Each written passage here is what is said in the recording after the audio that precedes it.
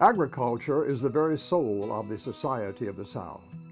From the sandy soil of the coastal plain to the red clay of the Piedmont, to the black earth of North Georgia, the sweat of every farmer's brow is woven into this agricultural legacy. Generations of Americans removed from the farm look across the horizon to see farmers of today tilling and planting the same soil that settlers of the first colonies broke. Intricately inlaid into the fabric of Georgia farming is the College of Agricultural and Environmental Sciences. For more than 200 years, individuals have served the college and served humanity by developing new and better ways to feed and clothe the world's population. Many of these individuals have inspired others to perform.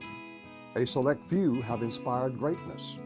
To recognize these individuals, the College of Agriculture and Environmental Sciences Alumni Association founded the Georgia Agricultural Hall of Fame. Founded in 1972, the Hall of Fame honors those who have made extraordinary contributions to production, agribusiness, and education.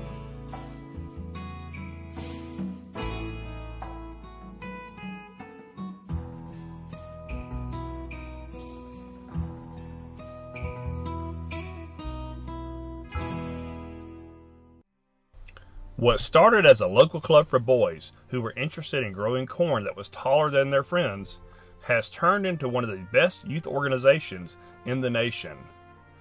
George Claude, or G.C. Adams, is the man who started the first corn club in Newton County.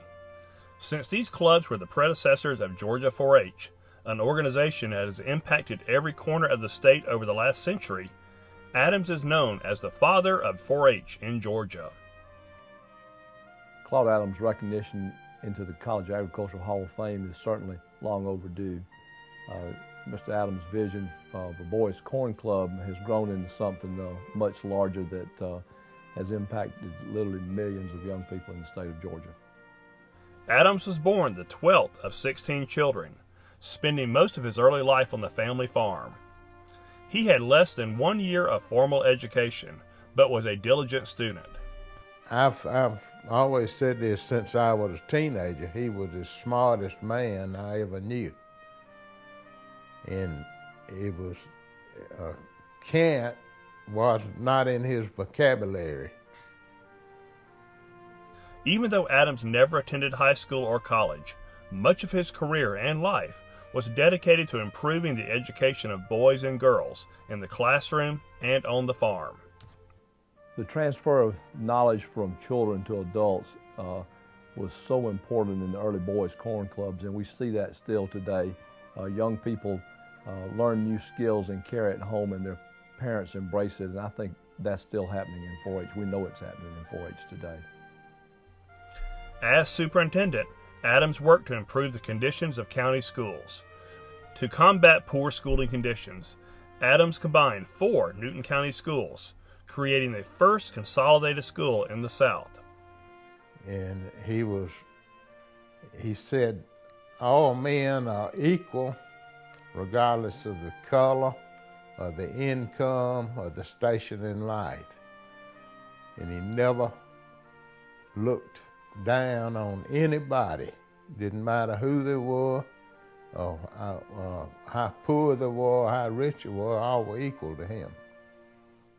Adams also worked to bring more students into schools by establishing what may have been one of the earliest school buses, a long-covered, mule-driven wagon.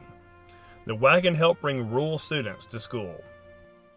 As school superintendent in Newton County, I think Claude Adams was interested in trying to help young boys learn how to grow a better crop of corn. And in turn, they carried that information home to their fathers and improved agricultural production in our state. I think his vision was great, but I don't think he realized what it was going to turn into. He earned his place as Georgia's father of 4-H by organizing the first Boys Corn Club in Newton County in 1904. The Girls Tomato Canning Club, created in 1913, was an offshoot of the boys' clubs. Both are recognized as predecessors of Georgia 4-H. Claude Adams started out with 151 boys in Newton County in the Boys Corn Club. Today, we serve over 184,000 young people who participate in the 4-H program across the state of Georgia.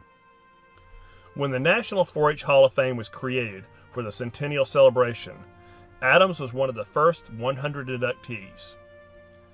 Adams furthered his reach into the agricultural community when he was elected to the Georgia House of Representatives in 1926. He served on the Agriculture and Education Committees, and in 1932, he was elected Commissioner of Agriculture.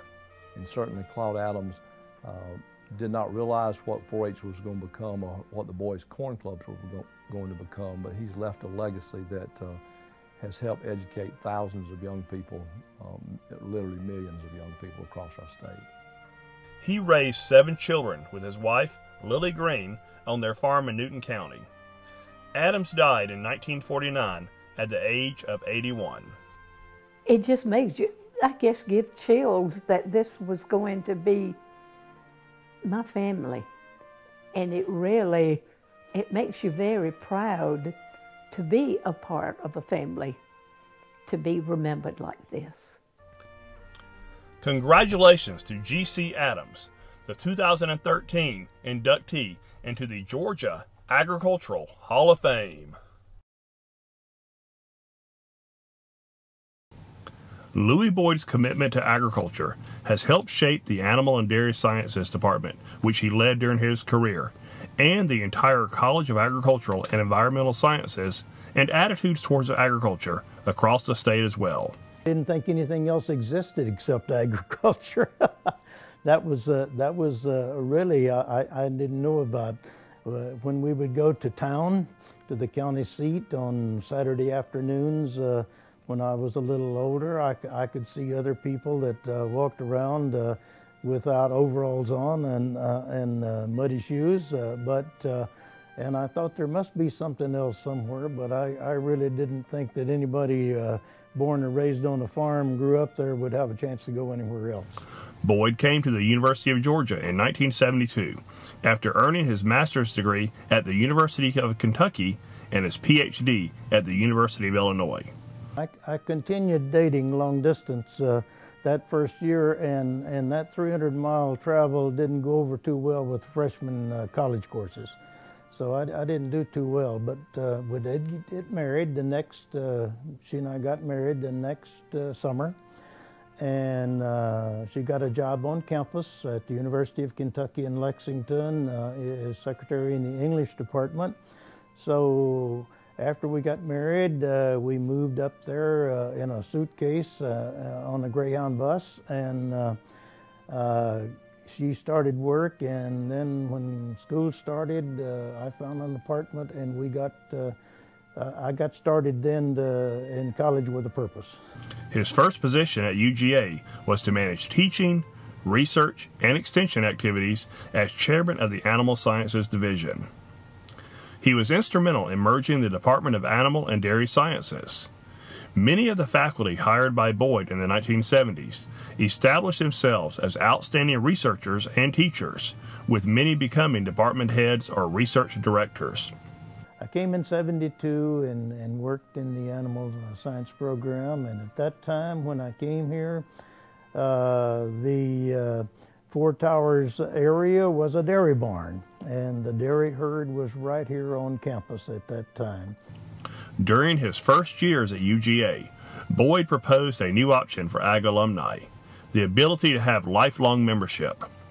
This proposal led to the creation of the Eterna Fund, an endowment that has provided over $150,000 in scholarships to entering freshmen and transferring juniors.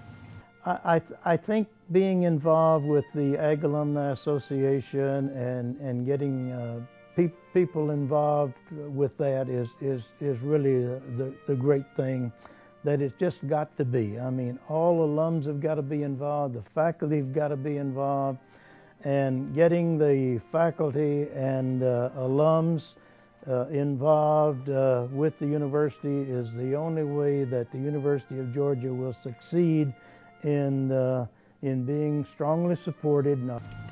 After his retirement in 1992, Boyd was asked to develop and lead the statewide advisory board for the agricultural experiment stations in Georgia, which later became the CAES Advisory Council. Dr. Boyd is one of those genuine individuals that is such a loving, caring person. And I find that when there are people in need, that's when he responds. Boyd continues to maintain an active role in the community. He has been on several Presbyterian church committees in Tennessee, Michigan, and Georgia. He was the founding advisor of the Farmhouse Fraternity Tennessee chapter. He was vice president of the Knoxville, Tennessee Optimist Club and president of the Jennings Mill Country Club. He has also served on the board of directors at the Career Development Center in Northeast Georgia. Boyd actively serves on the United Way Advisory Board and was named Oconee County Volunteer of the Year in 2006. Having him as a board member has just been so helpful to me. He knows how to run an organization, and he has given me so much help. He is a volunteer you can count on. When he says he's going to do something, he will do it. He will follow up. He'll be there back at your office with what you need before you get back. Boyd's induction into the Georgia Agricultural Hall of Fame is not his first honor. In 2012, Boyd was inducted into the University of Kentucky College of Agriculture's Hall of Distinguished Alumni. Well, I think that it's been a good ride for the years we have. We just celebrated our 85th birthdays this year and our 65th wedding anniversary, and I guess that what I heard her say once, somebody asked her how she would describe the staying together for 65 years in this, and she said, well, when we were born, if something was broke, you fixed it instead of throwing it away. So I guess that's it. She's still trying to fix me. Congratulations to Louis Boyd, the 2013 inductee into the Georgia Agricultural Hall of Fame.